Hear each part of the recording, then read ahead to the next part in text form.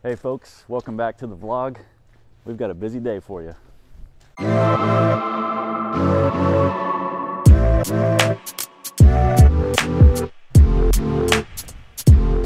All right, so today is delivery day. We've got 3 different places to go to deliver coffee, and I'm gonna take you along for the ride.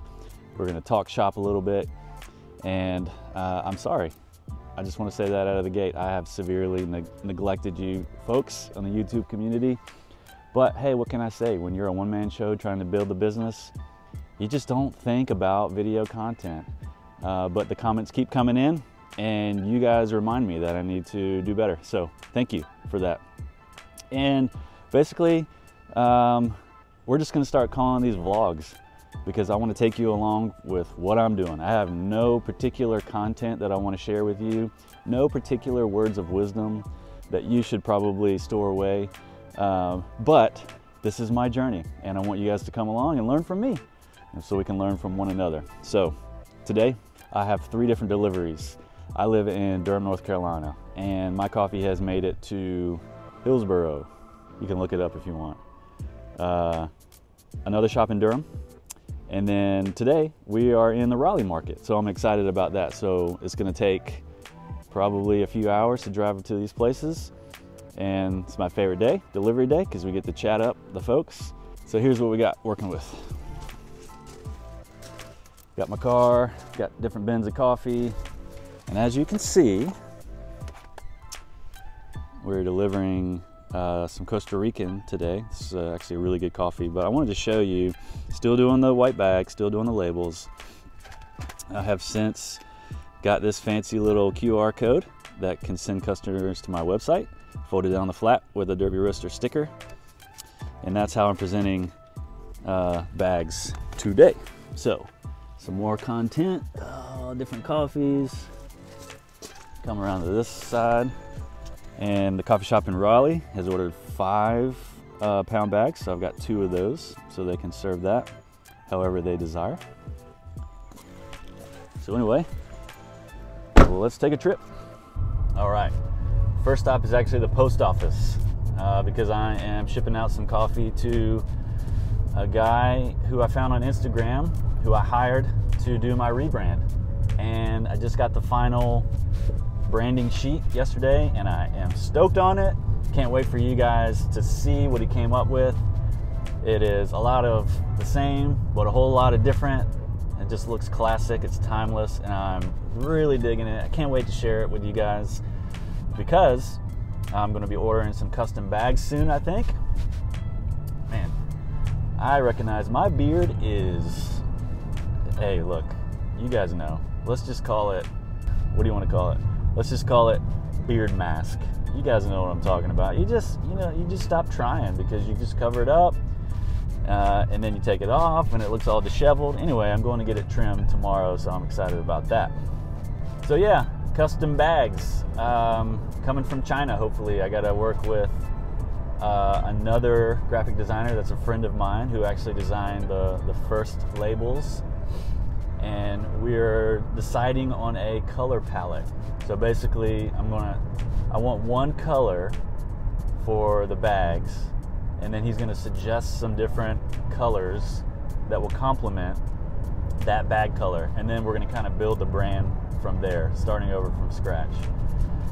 So, yeah, like I said, just got the artwork, and I know nothing about graphic design, so I don't even have Illustrator. I have to hire people, you know, and I just can't be good at everything, you know. I have to focus on what I'm passionate about, what I'm good at, and that's coffee roasting.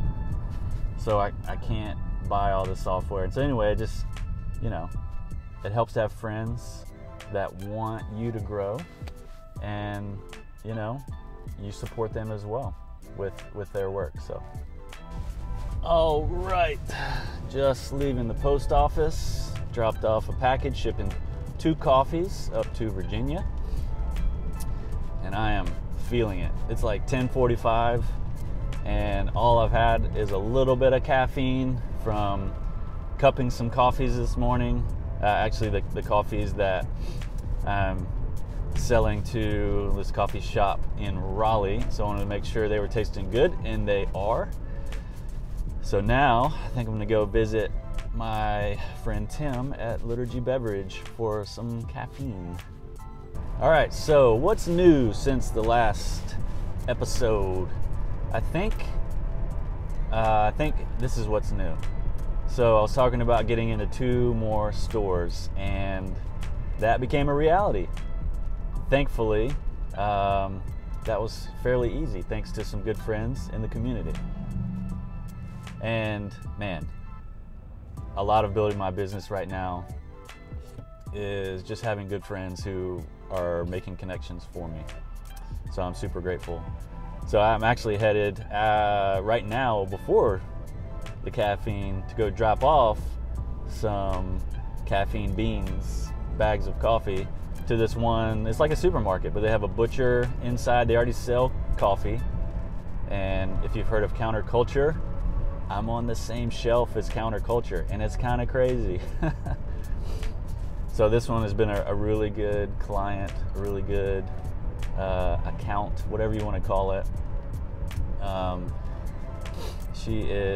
The owner is super nice, super helpful, wants me to do well, and so I've already, gosh, this is probably my 3rd or 4th delivery to them since like the middle of January, and it's in the middle of March right now.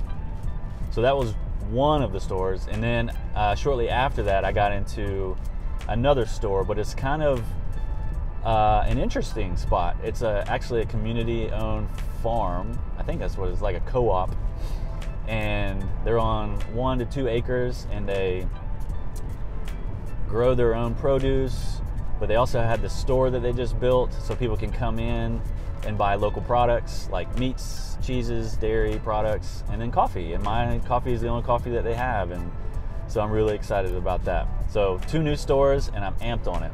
And then in the shipping department, can't remember if I talked about this or not, but I ended up finding a solution through pirateship.com, and they are actually cheaper. And I went ahead and bought a printer. It is a, oh man, what do you call it? Like a thermal printer, that's what you call it. It doesn't use any ink, like you don't have to buy ink cartridges. It's amazing.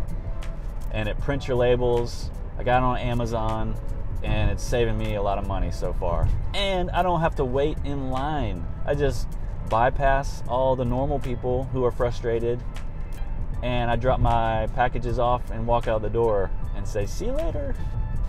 So that has been huge. So if you have any questions about that, hit me up. I can share my experience more detailed. All right, something else that was on our radar, an opportunity, but we actually turned it down. I say we, it's me. I turned it down, but I have a lot of family and friends that I ask their opinions, and in this case it really helped. So a lady approached me who has a store at a mall, and basically the concept is she is inviting other vendors to come in and sell their stuff, their little goods and their trinkets. And she heard about me and wanted coffee to be sold there, and not only bags of coffee, but she wanted beverages sold. And it was actually at the new store where she's opening up at the Tanger Outlet shops, which is basically like an outdoor mall, but they're outlet shops. Guys from the South, you'll know what I'm talking about. So I went up there actually with my dad. We walked through the space. I was gonna have like 10 by 10, and it looked really good, and I was excited about the opportunity to start selling drinks. But then I got to thinking, who's gonna be here? And then I would have to hire a staff, and it was just such a huge jump that ultimately I turned it down, because I was gonna kill myself, my family, and you know what? I just need to be patient, because these opportunities will come. Obviously, they're coming pretty fast, so I just have to be patient, and that's what I'm telling myself. So I feel really good about the decision to not commit to that at this time. And we'll see, maybe if in a year from now things are a little bit different, I'll go for it. But on that same note, like, where do I want to go from here? It's been 2-3 months since I've posted that video, and I feel more and more strongly about some real estate of my own so that I could put my own roaster in there. I just want more control of my company, because right now I'm kind of at, you know, the hands of other folks. I really want to be able to have more control over each batch. That means using my own roaster, my own software, having a place to store all of this coffee stuff and do production. It would be amazing. So that's the game plan. We'll see. We'll see what comes of it. Stay tuned. All right, pulling into stop number 1. Let's see if you can see it. All right, let's deliver some coffee. All right, successful delivery. I love delivering there because get it, give her the invoice, and they write you a check. Cash in hand. There's nothing better than that. And then, you know, different people are different as far as some folks will like to stock their own. So they'll take the coffee from you and they'll actually put it on the shelf. With this particular store, she'll count the bags, write the check, put the price on it right then and there, and then I will put it on the shelves. So basically, from what I learned from economics class in college, you basically want first in, first out. You know, you want your freshest stuff to be sold first. So I'm putting new bags in the back. But I know the tricks. I know when I go buy coffee sometimes, I always look for the freshest date, or I'll buy what's in the back, probably. So who knows? That's just what I do.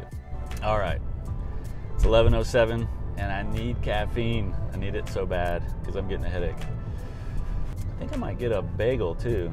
There's a bagel shop right beside the coffee joint. So that sounds good. All right, just leaving the coffee shop. Feels good to be a little bit more caffeinated. Man, they let me try a drink that's not even on the menu yet. This bad boy right here. They're calling it a strawberry basil espresso tonic. What? You guys are doing crazy stuff. It's kind of good though, I'm not gonna lie. A little bit different taste, direction than, you know, what I'm used to in the morning, just black coffee. That was delicious. And I had a bagel, and it wasn't just a bagel, it was a black lime and sea salt bagel with scallion cream cheese. Oh man, you guys are not living until you have a black lime and sea salt bagel with cream cheese that's scallionized. Man, you just don't want to smell my breath right now, I'll tell you that. All right, delivery stop number 2, here we go, 20 miles away.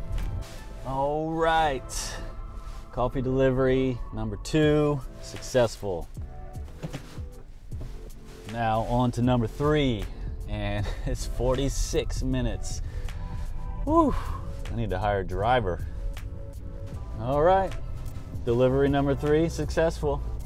1:55 in the afternoon, and I'm tired, and I'm over caffeinated at this point, but it's been a good day. Thanks for coming along. I think that's pretty much all I had to say about that. So at this point, I'm headed home.